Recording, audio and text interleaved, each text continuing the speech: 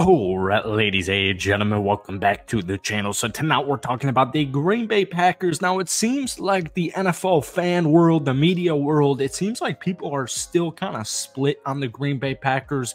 And while I will admit some of the logic does make sense, it's just a very young team. In fact, their average age last season was less than 25 years old on the offensive side of things. But for me personally, we saw so much from Jordan Love. We saw so much from so many different players, especially on the offensive side of things, that I think Packers fans like myself, we have a completely different view and we have a completely different approach than, like maybe some dude on, ESPN would have. The Green Bay Packers, in my opinion, are loaded.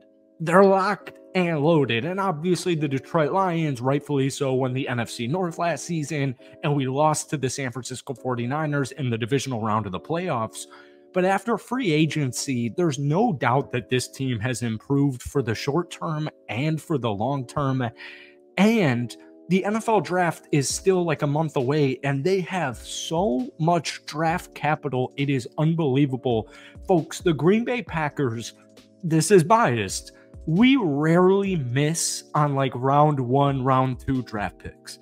And last year, Goot did a masterclass performance, and he's been doing a masterclass performance. But like, folks, I saw an article saying, here's a hot take: the Green Bay Packers are not that good, and they're not going to do well next season. I saw this, and I'm thinking to myself, I'd be very surprised. So we're going to talk a little bit about free agency, a little bit about the draft, and obviously revolving around the Green Bay Packers. But before we do, if you guys enjoy it, be sure to hit that like button, hit that sub button for daily NFL content.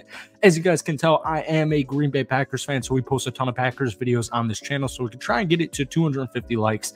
That would mean the absolute world to me. Now, when Aaron Jones left Green Bay, that was a huge blow because 1 hour prior to releasing Aaron Jones, we signed Josh Jacobs. Now, David Bakhtiari is gone. Devondre Campbell is gone. He also had a lot to say on Twitter about former DC Joe Barry telling, he was just tweeting about how you would have to have private meetings with Matt LaFleur to be more aggressive. If you're a Packers fan, after the Jeff Hafley signing, which we'll talk about a little bit later on in the video, you're probably ecstatic right now because, the good news is, even if Devondre was right, I'm glad he's off the roster because unfortunately due to age, the injuries do seem to be coming up to him. But David Bakhtiari since 2020, over 3 years, it's just kind of been this what if.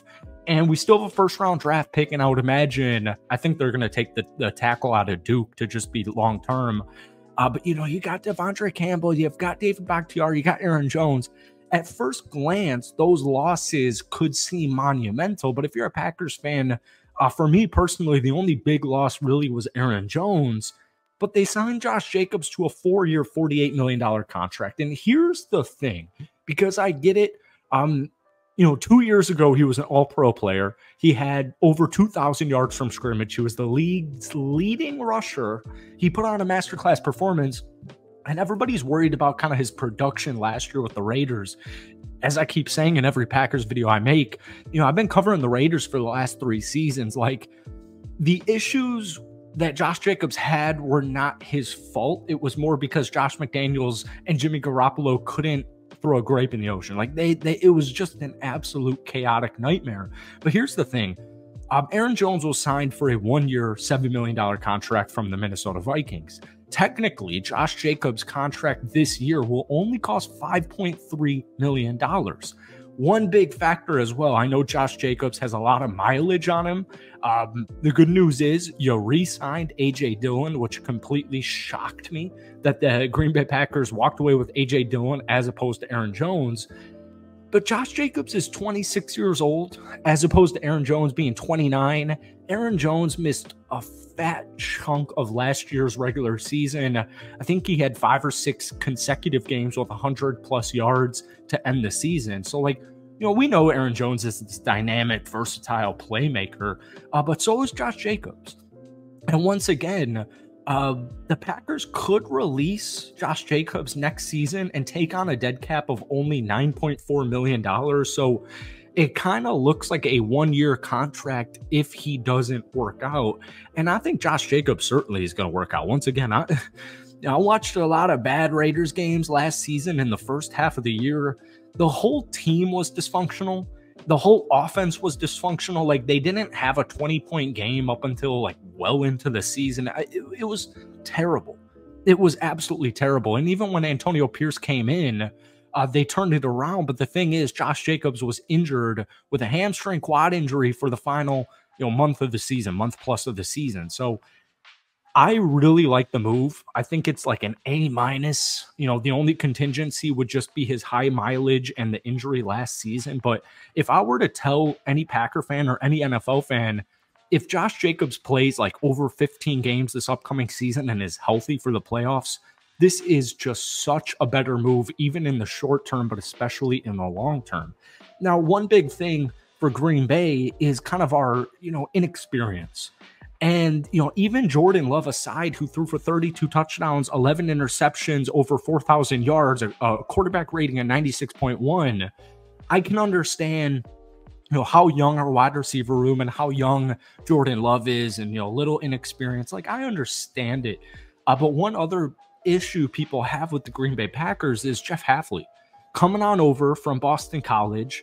He does have NFL experience with the Tampa Bay Buccaneers, the Cleveland Browns, the San Francisco 49ers. Green Bay, in my opinion, maybe outside of Joe Barry, although I liked the idea, I liked the concept of Joe Barry at first, I do really like this. And one big thing is you have guys like Richard Sherman just preaching nonstop love and nonstop praise about our new defensive coordinator. He said this quote, "I think Half is a great coach that focuses on the details, always has a great plan and adjustments. And one other thing we know about him defensively is his safety usage." And you picked up McKinney, and the dude's a stud. He was playing on a horrible Giants defense. He put together his best season ever. He allowed only an average passer rating of just 69.8 when targeted. He had 3 interceptions. He had 11 passes defended. In my opinion, Xavier McKinney is a star in the making. And, we're going to pair him up with Alexander. We're going to pair him up with Quay Walker, Rashawn Gary, Kenny Clark, Lucas Van Ness, Preston Smith. Even like the Packers defense on paper is loaded. And even last season, statistically, they still finished as the 10th best defense. As we know, with that personnel and as that roster looks on paper, the Green Bay Packers are more closer to a top 5 defense than they are a top 10 defense, in my opinion.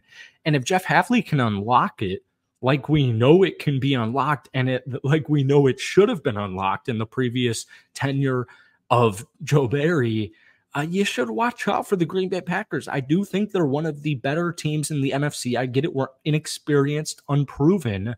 But the second half, after being 3-6, making the playoffs and routing the Dallas Cowboys, like, that should be noted. And I'd watch out for Green Bay, even though I'm a biased Packers fan. That's it for me. Hit that like button, hit that sub button. But let me know your free agency grade for Green Bay thus far. I'm going A. Peace.